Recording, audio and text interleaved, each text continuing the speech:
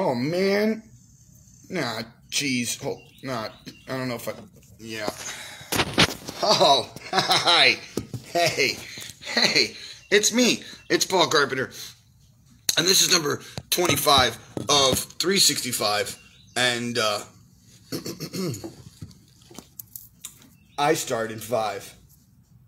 Oh, this one's called, Action. Here we go. Good morning, good afternoon, and good night. I hope that you're doing well, and I hope that wherever you are is doing good for you. It is me, it is Paul Carpenter, and I hope that you are, I did that part already. Anyways, this is number 25 of 365, and it's called Action. Now, just recently,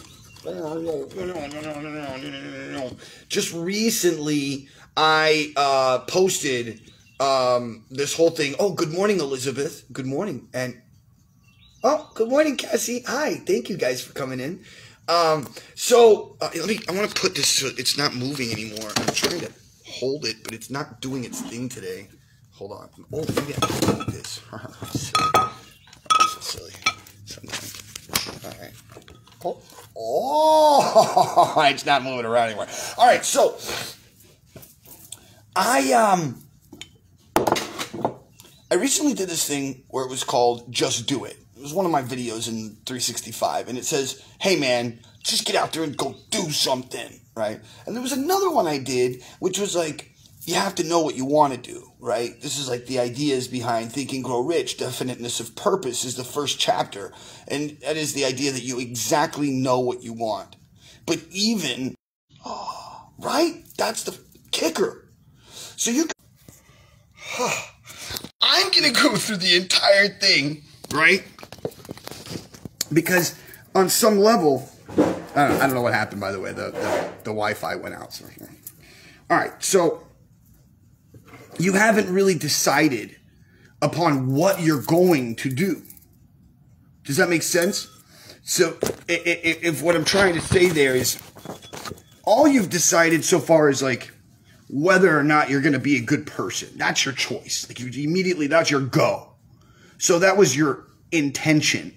That is your definiteness of purpose. It's your intention. Where are you coming from? Where are you going to with the energy that you're coming with? Right? That makes sense, right? Simple. So even if you think about the book, you need to go read the book, Think and Grow Rich. But the point is that for the first 9 chapters, basically, there's absolutely no real creation of the complete ideology or the build of what you're doing. The first part of it is like just the foundation. It's like the most important part, which is why, you know, there's 9 chapters on it, basically. Or 8, if you will. And then 9, 10, 11, 12, 13, 14, right? 6 chapters on top that make it 4. Anyways, 8 plus, forget it. Anyways, the point I'm trying to get is that what you're really creating at this point is the movement towards the actual thing. So everything we've created so far has been the map. Everything that you've done so far in your life has been a map of places where you should not go, of places where you can go, of places where you totally should work towards, right? Because each one of those things is a different thing that in itself, if you would have maybe had let's say a religion that would have given you rules as to which way to go, you might have not made the mistakes that you made, or if you would have done this, or if you would have done that, but you didn't do that. You're here where you are now, perfectly the way you're supposed to be, beautifully the way you're supposed to be. And so from this point, we start to move forward into whatever it is next. Because it doesn't matter what was, right? What matters is what is going to be. But you can't be the thing that you want to be until you start making that decision. And that's today. Today, I ask you, my friends, if you've been thinking about something in your life, if you've been doing something where you were creating or it didn't work out, I don't know, whatever the thing is, right? But you're now at this place where you're building the foundation again. You're recreating. what you want to call that. But you're starting over. And in that starting over, and it doesn't matter where you're at, right? It could be something that you already do. Maybe it's like, say, magic for me, or I don't know. And I'm like, I'm not going to really give up on magic. I'm just kind of starting over, kind of going in a different direction, but doing the same thing. I've already made my get up and go part, right? That was, so now we're not talking about the get up and go. Now we're talking about the actual get up and do. Maybe, but now we're not just doing haphazardly anymore. We're going in with a map, and that map gives us a definitive guide or a semi-guide on what we're seeing in front of us. Possibly, maybe that. So what I'm trying to get at is that there's something out there that you want to do. Everybody wants to do something. We all want to do something. We all want to share something. So if that's the case, then whatever that thing is, and I've said this before, and this was in the get up and go part, whatever it is, I don't care if you're good at it. I don't care if you suck at it. I don't care. It doesn't matter. I just want you to go do it. Find a class, find one of those, like, you know, people that do it already, and then they have little classes and like 10, 20, 30 bucks to go to the class, and go do it. Spend the $20 or the $30 to go that thing, whatever that thing is. I want to be an artist. I want to learn how to play piano. I want to be a neurosurgeon. Go hang out with some neurosurgeons, man. I'm not even joking. Find a group of neurosurgeons in your city, because I'm sure there's some neurosurgeons around, and you can talk to them and be like, yo, let's go out to dinner and lunch, and I'll buy your dinner and lunch just so I can talk to you about neurosurgery, because I've always wanted to know about neurosurgery. That's gotta be cool. I don't know. Stuff like that. That's what all I'm trying to say is that once you are getting up, once you've gotten up and going, if you're just going for no reason, then you're not getting anything. Get it? But if you're going, it's like a car, like spinning, like in oil. It's not going anywhere because there's no traction. So sometimes in a situation like that, it's because you can't spin the wheels quickly. You just have to really creep at first so that you can get past the oil and onto some new road. Or get some cat litter and throw it underneath the tires. Start a fire. I don't know if that's what's going to happen if you mix oil and cat litter. I don't think it actually starts fires, but you understood what I was trying to say. You know, the friction, and then... Anyways, listen.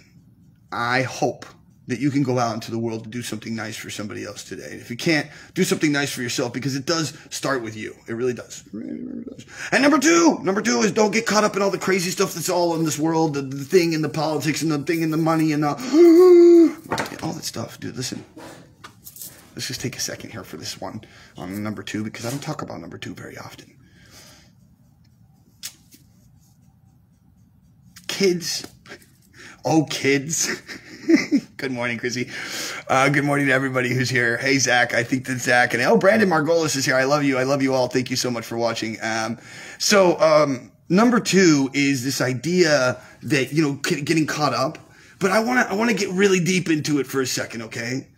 Like, I've been saying this thing lately in life, which is like, when I kiss someone, I kiss, but I don't kiss.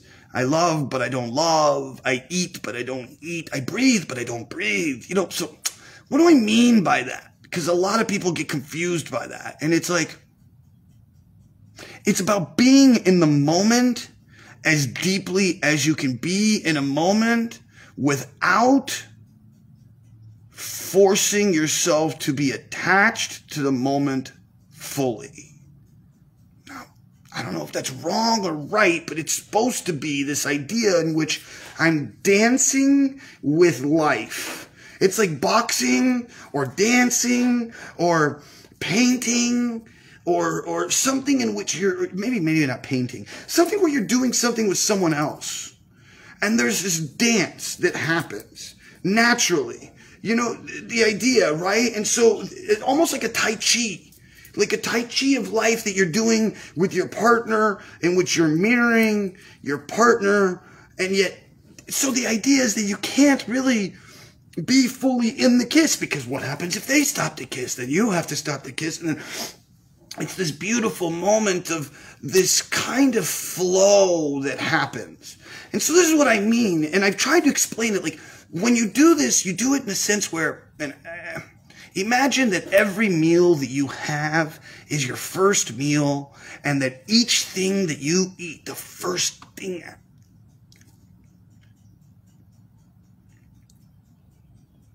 you know what I mean? Really get into it.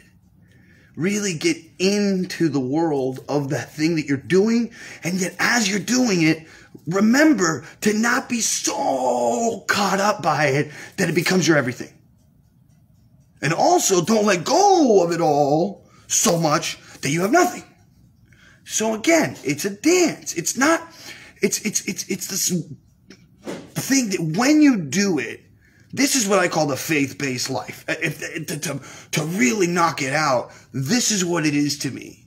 It's the same thing as when I'm doing these in the morning, right? I literally take a moment sometimes when I have no idea what I'm going to say, and I just take a deep breath and I center myself and I ask for the universe. I know this is going to sound silly, but I ask for the universe to literally plug me in. And so that whatever comes out somehow affects, somehow touches. That is my intention. That is my go, right? And my decision ends up becoming whatever word or whatever sentence I use. That's my go, and that's my thing, my decision. And then I just go with the decision. And I just vomit it out. Whatever it is, it becomes. Sometimes it's really good. Sometimes it's confused as hell. Sometimes it's depressed. But it's never not real. It's never not completely me. As best as I can give it to you, the crazy thoughts that are going on in the head. It's never not that. You know what I mean? So, Elizabeth says, each moment is a little bit of focused movement and appreciation of the potential and outcome. Ha! I like this. This is good. I like this. Yeah. Basically, yeah. You're in, but you're not in. You're out, but you're not out. You want to be, but you don't want to be. You just want to allow it to happen. Because here's the thing. I believe, and I could be wrong here, but I truly believe that the more that you attach yourself to things, the more you disconnect from being in the flow of things. Does that make sense? Does that make any sense whatsoever? It's like if you're holding on to stuff and you have this mentality of, I worked for it, it's mine, don't you understand the amount of time and energy I put into this? It's like, whoa, really? There's no such thing as time. There's no such thing as energy. There's only the such thing as the intention that you're placing behind the thing that you do. All the actions will be... Now you try to make the best actions you can. I'm not saying just go willy-nilly with your actions, flailing it around everywhere. No, you don't do that either. You put on a loincloth. So the point here is that you really, to flow, the flow is very simple when you allow it to be. It's like taking a breath when you're not thinking about taking a breath, or your heartbeat beating, or your liver working, or any of the parts of your body that are going nonstop 24 hours a day with or without you. It's flow. It knows what it's doing. Like the flower outside knows to grow and go towards the sun, and the cow knows to go and eat some grass. It's flow.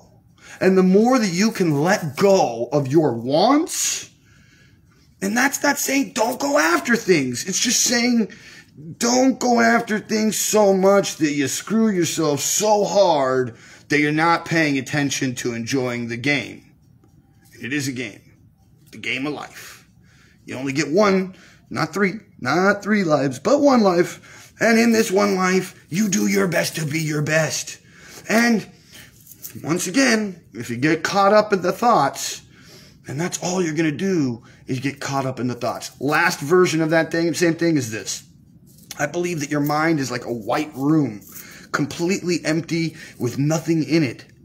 And what you do by forcing a thought on yourself, ruminating upon a thought, is when you have taken like a Sharpie marker and you've gone somewhere in that room and nobody knows it's there, just you, and you go and you put a big black mark on the wall. Now, if anybody, and I'm talking about anybody in the world, were to enter that white room and close the door, and you've never said anything to them about that dot, that's the first place they're going to look. And it's the first place your mind looks whenever you think of anything for too long, for too much, all over and over and over. And what happens? That black dot becomes a black hole. And that black hole becomes these negative thoughts of what could be this beautiful thing behind you. A white room of amazing possibilities. And in those possibilities is anything you want. It's your imagination, full form, right in front of you. So stop worrying about your bills. Just for a moment. I'm not saying don't freaking let go of everything. Once again, don't. It's a dance. Just for the moment. Let go of your bills. Let go of your stress. Let go of this. Let go of that. And give it to the universe. And tell the universe, you know what, bro? I'm done. I need you to take care of this for me, okay? Even if it's for like 3.2.1 seconds. It's on you. Thanks. And number 3. Number 3 is I hope that you can like, share, and subscribe these videos. Send this out to somebody who might want to see it. I have a Patreon. I have a PayPal. I have a... Oh, have you checked out my P-Funky store? I'm selling these really cool necklaces now. It's the ones with the little I love you things. It's really cool. 25 bucks a piece. Send it to your door. I get it there within like 3 days. So if you want to buy something from me to support my life, I don't know, that way you get something, I get something, and these videos are just an extra added bonus of happiness. Yay. Link in the description down below and stuff like that. Listen, I just wanted to tell you. Wait, hold on. Yeah, wait, hey, yeah, you. Just wanted to tell you, I love you. I do love you. And I just wanted to say thank you. And I also wanted to say, I love you all so much. I'll see you all on the other side.